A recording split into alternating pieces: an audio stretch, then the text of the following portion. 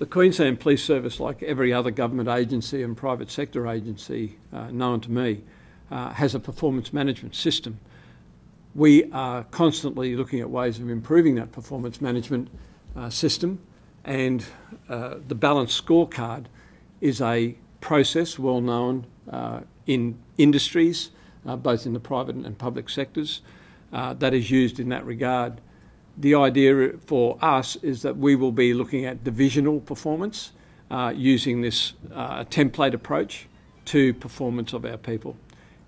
It is not a quota system, and any targets that we put in place are always aspirational. Just as I said that my vision, my target for the coming year is a 10% drop in crime, and I'm talking about property crime and personal offences against the person. I think that that's achievable, and I want to put that goal out there for our people. I'm happy to answer any questions that you might have. How does it differ from a quota system? Well, quota systems are where, you know, a manufacturing firm, for instance, would say they want to have manufacture 5,000 widgets in a year. We don't do that in terms of our performance assessment. We'll say, for instance, one of the areas is community contact and how the officers are engaging with their local community. So how many, it will mean that officers engage by going to PCYC meetings, that they'll be going to public meetings. This is officers in charge. Will go to public meetings in their local area to engage with the key stakeholders around their area. It's about visiting schools, those sorts of things. But it is also about levels of crime in that community. The idea being that the officers know their local community, they know the variances that occur. If they happen to notice a trend in, for instance, soft target break-and-enters, then they'll do something about that. They'll put a strategy in place and they'll measure the success of that strategy by determining if the trend has been reversed. So they won't be given like a sheet saying with a number of RBTs they're expected to do. More so, if they finish a shift and they've done so many RBTs, they'll have to log that. Is that how it works, or? Absolutely. They'll log their performance so that we can, not we personally, but at the divisional level, so that officers in charge can ensure that the officers' time is being productively spent. I mean, the government give us a lot of money and assets to do our job. Part of our role strategically is to demonstrate that we've performed in a way which provides value for money for the community of Queensland. Every industry that I know, every other public service body that I know has performance management schemes. If performance is measured against these indicators, though, won't it lead to police being pressured into trying to do more? I expect our people to do their job. Their job is to stop crime in the community, make the community safer, and build relationships with our community on a constant and continuous basis.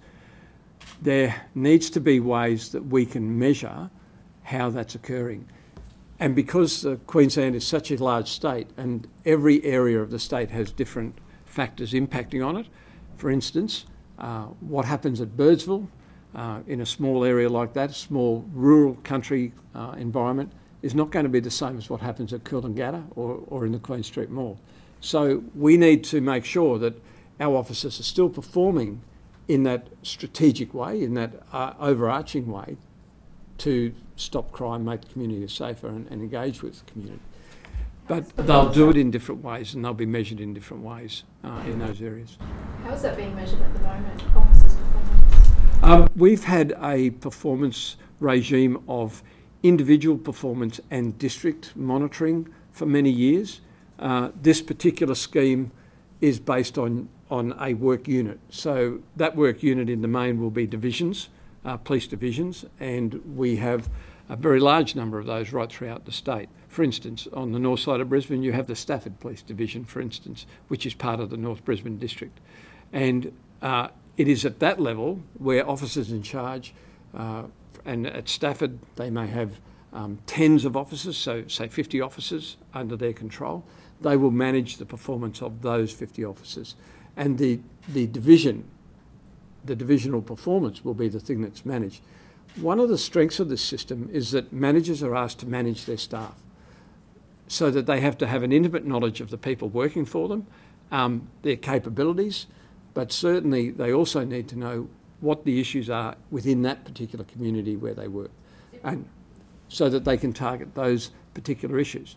Civil libertarians say it's a return to kill sheets. Yeah, that's really interesting, because that was never part of the discussion that I had when explaining what a balanced scorecard is about. You can actually Google the balanced scorecard. It's a well-known performance system that's been used for many years. We've adjusted it and to make it more relevant to the needs of our organisation, but certainly the focus is on the team effort rather than the individual. It's up to managers of those teams, so the team leaders, in fact, to manage the performance and ensure that we're getting value for money from all our people. Are you worried that the public perception will be that police are out to get them? No, not at all. No, just the opposite. If people are going about their lawful business, they have no problem with the police. I've said that many, many times. But if I was a criminal in this state, and as you know, we've been focusing very heavily on criminal motorcycle gang members for a number of months now, and we will continue to do that, I'd be worried. But this is about ensuring that our people perform adequately and do their job and earn their pay, just like any other business. It's the same in the media, I would imagine, that you have performance agreements or performance measures within your industry. There's no difference with ours. Is the service increasingly being viewed as a business? Has it always been viewed that way, or...? I'm sorry, could you repeat the question? Sorry, you said before that you want to demonstrate to Queenslanders that we're getting value for money out of our service. We've done it in a number of ways, but as I said right from the start, we're always looking for better ways to demonstrate that performance to the community. You might remember the PAXAR report that came out in about the middle of last year. The review undertaken by former Commissioner Keelty. He was very keen on us being able to demonstrate a cost attribution model for performance. So, for instance, every drug arrest would cost X number of dollars in personnel time, and then you use that as your performance measure or your benchmark right across the state as to are other people meeting that same benchmark or doing it more efficiently. Whilst the cost attribution model is a very good model, and it's one that we're exploring, as I said before, a drug arrest that happens at Birdsville is going to take a whole lot of different variables into account than one that occurs, say, at Cairns. And that's to do with distances, it's to do with the availability of support police, those sorts of things. Just moving on to car windows, can you explain the reasoning behind the 5 centimetre law? Obviously, before we do that, are there any other questions about performance measures? I just have one quick question. How much extra paperwork is required to complete these scorecards? Yeah, thanks, David. The system that we're working towards will be basically a technology-based system, and a lot of it will be self-populating. So the sorts of issues like the taskings that people get during a shift will self-populate into their working logs, and ultimately into the figures that are aggregated up so that an officer in charge on a shift-by-shift basis can be checking the sorts of levels of performance that are going on by the team in their area. So in fact what we're attempting to do is to make this less paper-based in terms of the work or the bureaucratic side of it. The whole idea is to make that itself a much more efficient and effective system. So an individual police officer at the end of their shift will have to type onto this system and jump their figures in, is that? No. What I'm saying is the system will automatically do that. It'll be an automatic population of the templates that we need to measure our performance. And that'll be taken from a range of resources, for instance, our QPrime entries, but it might also be taken straight from their patrol log as well. So the only other thing was that to what extent does this replace your OPRs? I think there's no longer OPRs. We're doing OPRs still at a district level, and that's run by the 5 regional ACs, so they still do an OPR process. But the main focus of this performance system is at the unit level, so we're talking about the divisional building blocks for the whole organisation. And as you would know, we have divisions, then districts and then regions. Okay. Windows. Why the 5 centimetre law? The law says that if you leave a vehicle unattended, and that means that you're more than 3 metres away, the vehicle has to be locked, and the windows should be no more than 5 centimetres open. That was determined on the ability of someone to get their arm in to unlock that door, and 5 centimetres isn't all that much. It's probably about that size. I've actually had the opportunity to view footage of the actual offence committed in this case, or the offence that's going to be alleged. I would back the judgment of my officer who undertook this enforcement action, because from the footage that I saw and the reasons that I know the officer utilised to undertake this enforcement in that area, I think the officer was doing a good job. Now, to explain that, it's going to be alleged, and as you know, this will ultimately, no doubt, be subject to a court matter. If the person doesn't wish to pay the ticket, they have the right to question and query the ticket by simply writing to the police department and asking for it to be reviewed. That's one way. Or the other way is that they can go straight to a court hearing. What's interesting about this particular matter is that the officer was acting on an intelligence brief from in that area that there'd been a number of thefts from motor vehicles and unlawful uses. The officer, in fact, had checked 5 vehicles. 2 of those vehicles he gave tickets to. 3, he was able to locate the owners, and the reason for that was that by checking the car registrations, he was able to associate those with local houses. He went and he spoke to them, cautioned them for the offences, so he used his discretion. This particular vehicle that was one of the 2 that he actually booked, it's my understanding he was unable to locate any person associated with that. And as I said, I've seen the photographs that this officer took of the vehicle. And what's interesting about it is that the vehicle actually commits 3 very obvious offences. One is that it's parked on the incorrect side of the road. The second is that it's parked on the footpath. And the third, that it actually doesn't obey the law in relation to the window being open. So the officer didn't give them 3 tickets. The officer simply gave this car a ticket for the matter that he was actually doing his job for, which was to try and drop the number of unlawful entries into cars. So, as I said, this will ultimately be a matter for the courts to decide, I would imagine, if this person wishes to plead not guilty. And as I said, I've already seen the actual photographs, and those will no doubt come out as evidence in the court case, and that's why I'm not showing them to you right now, because this shouldn't be a matter that's decided in the media. This is a matter that should be decided appropriately through the court process. But in short, enforcing the law is about preventing theft, is that right? What I'm saying is the officer acted quite appropriately and within the law. And I would hope that the public would recognise that the officer did use his discretion. In fact, as I said, there were 3 possible offences that he could have booked that vehicle for.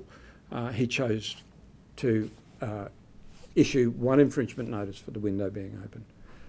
I think there's a common sense issue here. I often leave my vehicle windows open when it's a hot day, because my vehicle often sits in the sun when I'm away from this building. I'll leave my window open maybe 1 or 2 centimetres to let the air flow into the car, like many Queenslanders, and I mean, we live in a hot climate, there's no doubt about it. But the law was put in place for a simple reason. It was to stop people breaking into cars, stealing things, or to actually from stealing the car. And that's exactly what our officer was doing within the law and with discretion. He was simply doing his job. Do you think that some people in the public, though, might think that it's a bit funny that you're going to punish the person who has the car as opposed to spending more time getting the thieves?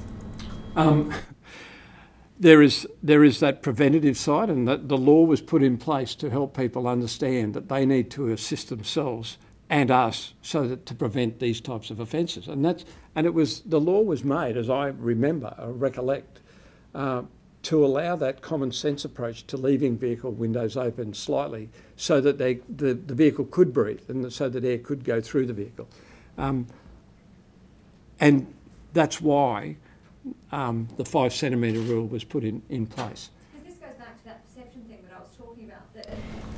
The commentary on social media is that people are concerned that police are out to fine you for just minding your own business, as opposed to going out and catching the car thief or the person who's on their mobile phone while driving who might cause an accident.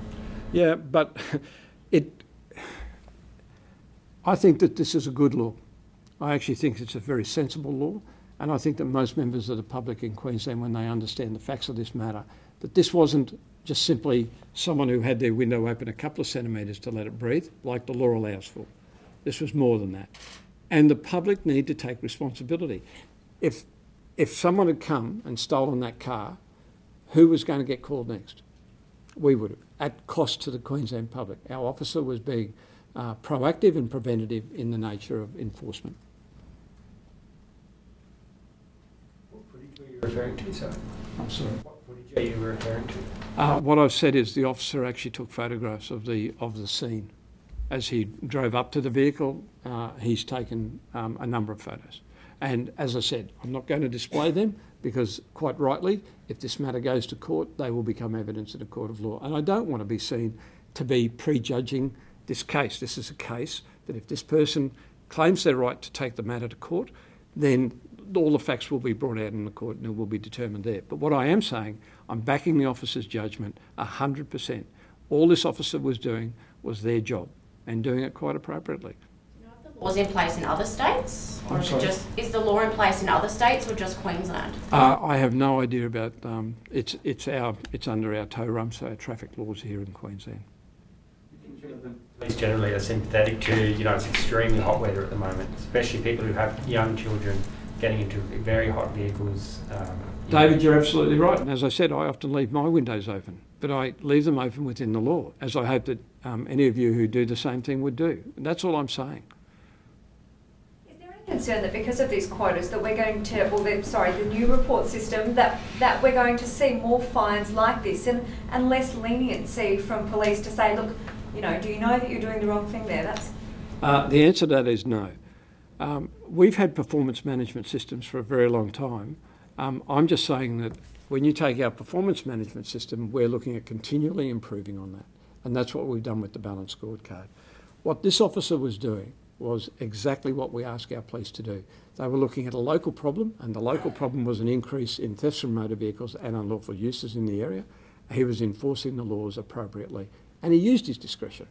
As I said, the photos clearly depict what I believe are 3 different offences that he could have actually left infringement notice for. He didn't. He chose not to do that. He left it for one, for the one that would have caused the most problem, and that is the window being open. It's very similar to the Lock It and Lose It campaign that we've run in car parks for many, many years. This officer was operating both, I think, quite strategically and proactively and within the law. Enough. Thanks, guys. Lovely to